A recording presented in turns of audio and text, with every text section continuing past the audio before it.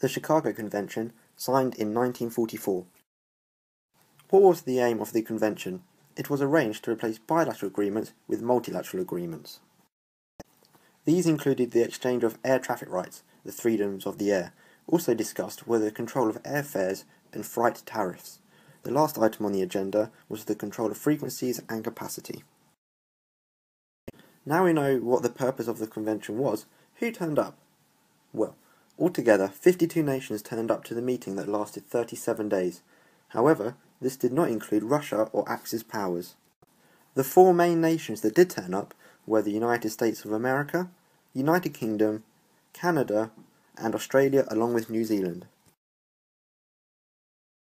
So what did USA, United Kingdom, Canada, and Australia with New Zealand bring to the table? To start with, the Americans wanted complete market access without any restrictions.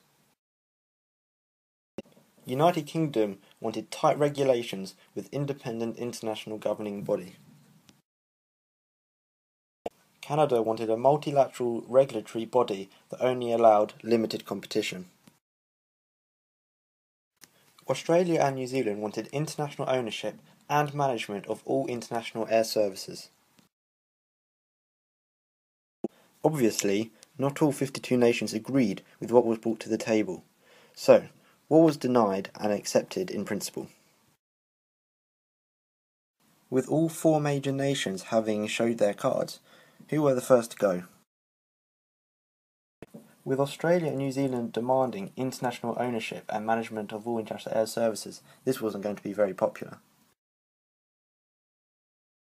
With consumers in mind, Canada's option of a multilateral regulatory body only allowing limited competition wasn't widely accepted.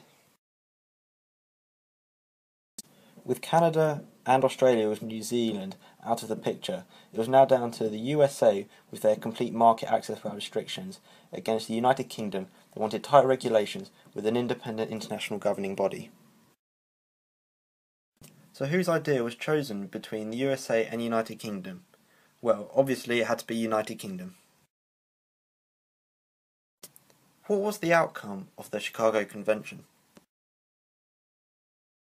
Altogether, there were four principal agreements. The first principal agreement was the Interim Agreement on International Civil Aviation. The first agreement established the Provisional International Civil Aviation Organization, which was used until April 1947.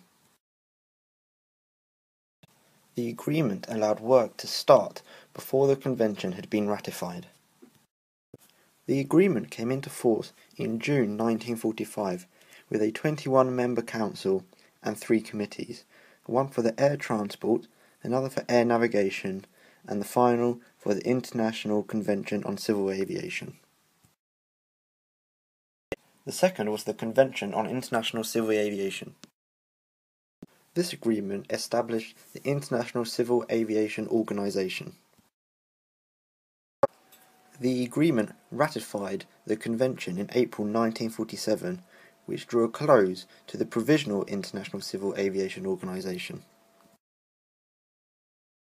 It produced 96 articles, including the privileges and restrictions of all contracting states, provide the implementation of international standards and recommended practices to regulate international air transport. The third was the International Air Services Transit Agreement. This agreement founded the first and second technical freedoms, with the first being the right to fly over a foreign country, and the second freedom, the right to make a non-traffic stop, for example, refueling.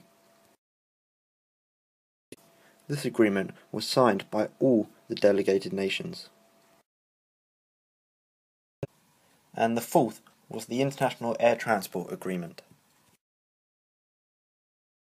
The fourth agreement founded the third, fourth and fifth commercial freedoms, with the third being the right to set down traffic in a foreign country. The fourth is the right to pick up traffic from a foreign country, and the fifth is the right to pick up or set down traffic in a third country as a precursor to continuation of a third or fourth freedom flight. It was also signed by 19 delegate nations. To summarise, the convention was signed in 1944, with United Kingdom's option being preferred out of 4, and with 4 principal agreements, ICAO was formed.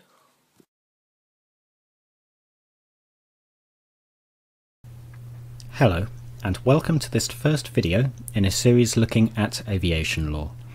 It will be primarily looking at topics required for the EASA PPL air law exam. However, we will take a deeper dive than necessary in many areas, such as looking at ICAO and EASA. In this video, we will begin by looking at a brief overview of the history of aviation law from the first powered flight in 1903 up until the founding of ICAO. We will then look at an overview of ICAO and what it does. The first powered flight took place on December the 17th, 1903, when Orville and Wilbur Wright took to the skies at Kitty Hawk in the United States. In the following years, aircraft were used to carry mail and other cargo. Just 10 years later, after the first flight in 1913, the first passenger-carrying airline flight took place between St. Petersburg and Tampa in Florida. Aviation saw rapid development during the First World War, and by 1918, the countries involved in the war had produced more than 200,000 aircraft. Some of these aircraft were being operated internationally, carrying things like cargo and other military assets. There was growing international concern over air sovereignty, determining whether or not nations have sovereignty of the air over their territory.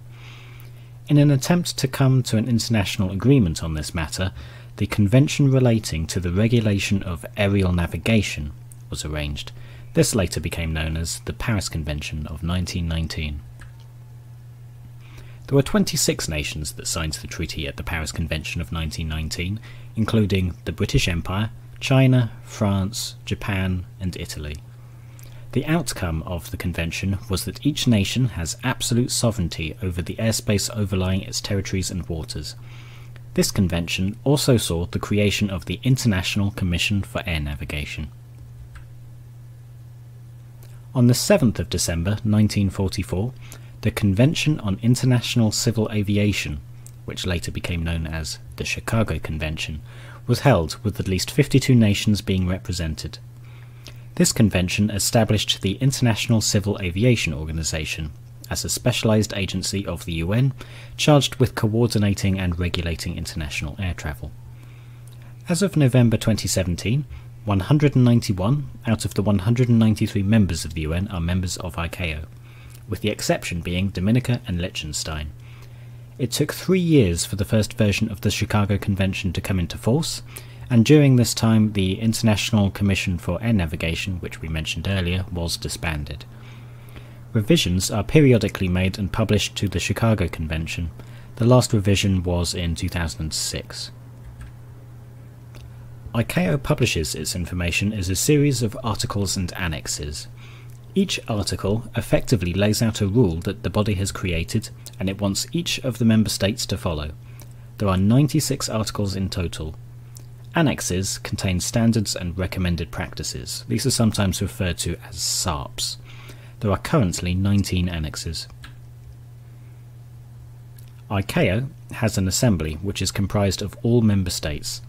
The assembly meets at least every 3 years, though can be called at any time if necessary. An assembly session can only take place if at least 20% of the member states are present. The assembly has a number of roles, including electing states into the council, I'll cover the council in a moment, reviewing and taking action on the reports produced by the council, and approving amendments to the Chicago Convention. The Council is a body of ICAO that consists of 36 member states, which are elected by the Assembly. Each council serves a 3-year term.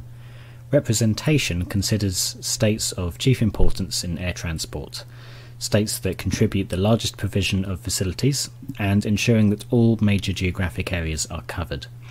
The Council produces annual reports which cover topics such as progress on strategic objectives, new and emerging activities and finances. It also produces the standard and recommended practices which are placed in annexes in the Chicago Convention. One interesting question regarding ICAO is what power it has if one of the member states is failing to comply with the Chicago Convention. As ICAO is an agency of the UN, rather than having direct enforcing power of the convention, it instead has measures to pressure states into complying. ICAO can publish information from the results of audits it conducts. Additionally, it has the ability to suspend voting powers in the Assembly and Council. In summary, ICAO was formed from the Chicago Convention of 1944. It is an agency of the UN. Almost all of the members of the UN are also members of ICAO. ICAO articles define common rules that all member states must adhere to, and ICAO annexes define standards and recommended practices. We also had a look at the structure of ICAO, how it forms an assembly, and how this assembly forms a council. Please note that I have provided links in the description to a few sections of the ICAO website that cover the topics we have discussed. In the next few videos, we will begin looking at each of the ICAO articles and understanding how they affect aviation. If you have any questions or corrections on this video, please leave a comment below. Thanks for watching.